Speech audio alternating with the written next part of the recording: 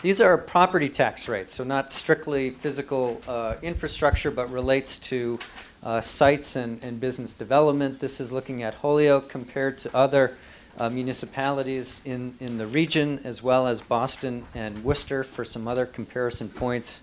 The one that jumps out, that's brought up, that a lot of people in this room probably know about, is that the business, commercial, and industrial property tax rates on a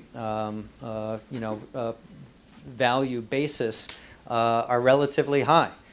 Springfield is actually higher. I think they're the highest in the state right now. That's a challenge. West Springfield is pretty high, over almost 35 cents there.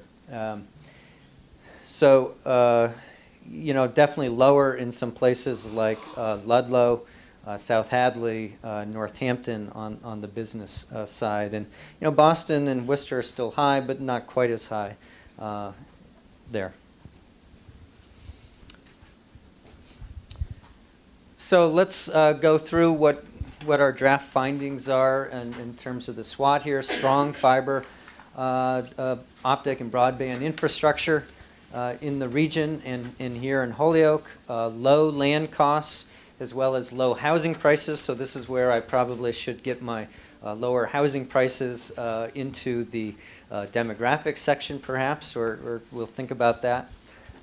There certainly is some site availability and ability to combine parcels.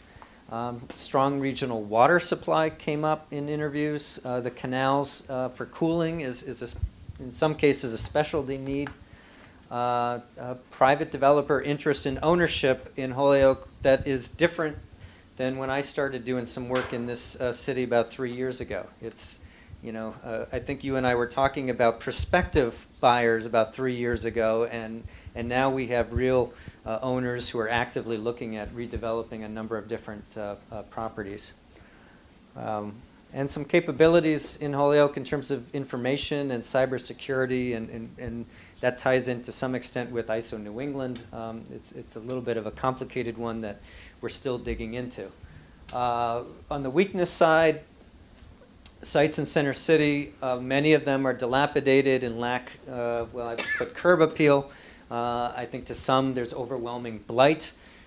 We talked to some state corporate location leaders who have a list of priority sites for the state. There is one in Holyoke, and it is not in Center City. It is a greenfield site along 91.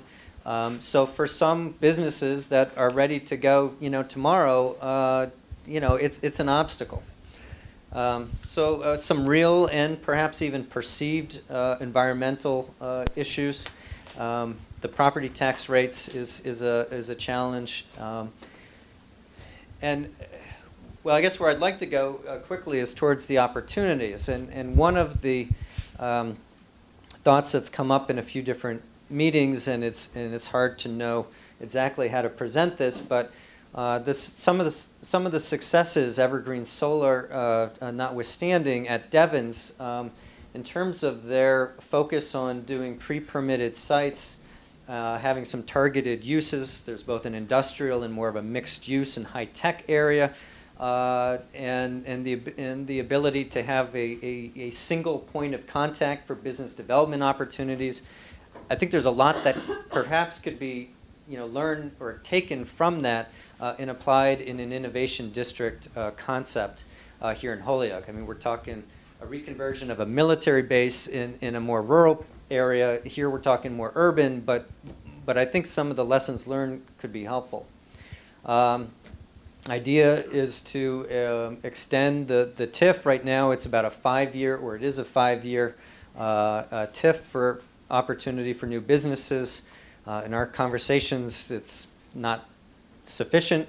Businesses are looking for something more like 15 to 20 to help mitigate some of the property tax disadvantages. Opportunity to work with partners like the railroad, like Holyoke Gas and Electric, perhaps to prototype some industrial facilities and sites. Not everything in the district. I don't want to overemphasize the industrial side of things, but there could be some areas that would be targeted, could be some opportunities to take some sites and rehab them and show what could be done there. Because right now, if you take someone to some of the sites, you're not going to get the interest. Bundle the assets. I mean, that's an overarching statement between the energy, the fiber optics, the low land cost, talent supply, entrepreneurial support. Okay, and then so on the threat side, funding to improve the sites to a level that would be attractive to site selectors. I mean, it's easy for me to throw out a Devens example, but with Devens, as I understand, the state legislature agreed to give Devens about $200 million to engage in that project over a number of years. So, the funding fiscal situation in the state is a challenging one. So, potential or political challenge of lowering the long-term property tax rates for business. I guess that's both a threat and an opportunity. And one of the things that we put here is that we think there should be some focus in terms of improvements rather than trying to improve every site all at once. That we need to find some successes, we need to kind of build, and that it's too overwhelming to do the entire thing all right away. But having some vision for what can be done, perhaps making some choices on some targeted uses in parts of the district. It doesn't all need to be a certain type of use. Could make sense as we go forward. Any questions, thoughts? Yeah, I have two quick thoughts. I mean, one is something that I imagine someone else would say if I didn't say it, is that I think this is almost a perfect example of where your discussion of the SWOT analysis has to be viewed in the context of this process running parallel to the urban renewal plan. Because, and I say that because just all the time I've spent in Holyoke already, and thinking about some of the things that were described earlier as assets or challenges the city has, if you don't put this in the context also of a parallel community development, community services, community assets, parkland, sort of, the identification of needs, assets, and opportunities in that area, then this looks like it leaves out a lot of the things that particularly Barry was saying earlier, and some of the things you were talking earlier about demographics, of saying, how do we build the future? How do we engage the community that's here? How do we engage kids and families in the future of Holyoke? Now, that's not, that, by the way, I want to make clear, the reason I'm saying this is not to criticize what you have up here. What I'm saying is that as one discusses what this process is the context of this process, yeah, the context has to be always running tightly with this broader question of what are the community development challenges and opportunities in Holyoke generally, and how does that process also work with this to make sure that neighborhoods and families and everybody are coming together even as you're identifying opportunity sites for industrial commercial activity.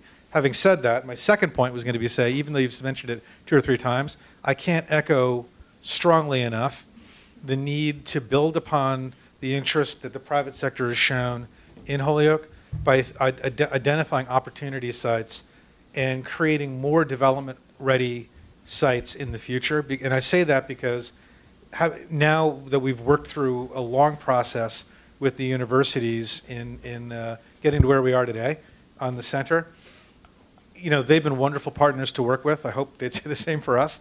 But my gosh, if you had somebody knocking on Alan Blair's or Kathy's door to come in, and you didn't have places in which you already are at a higher level of site assembly or remediation or things like that, it'd be very hard to move at the speed of business, for the next company that comes knocking on the door. And so I think that it's definitely an opportunity. It's also something that requires sustained attention. Thank you.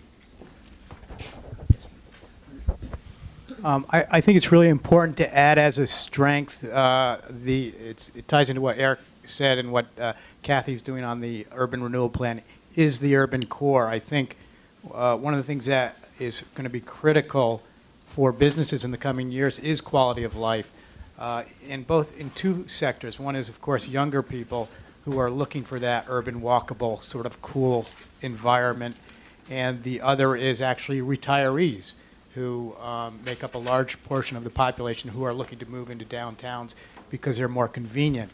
And I think the complement to that as a strength is that in Holyoke, we've already seen it, that there's really an organic growth at a smaller scale, which is both local and regional and has the potential to pull beyond the region, but it's smaller companies. I think that's a really good complement, not only for smaller companies, but for large companies, because when they come to look at a place and they see a vibrant environment or an environment that's growing where there are good restaurants and there are also small companies around, that's an attraction for them, for a larger business, to bring their employees down. Thank you. Great. Here, sir.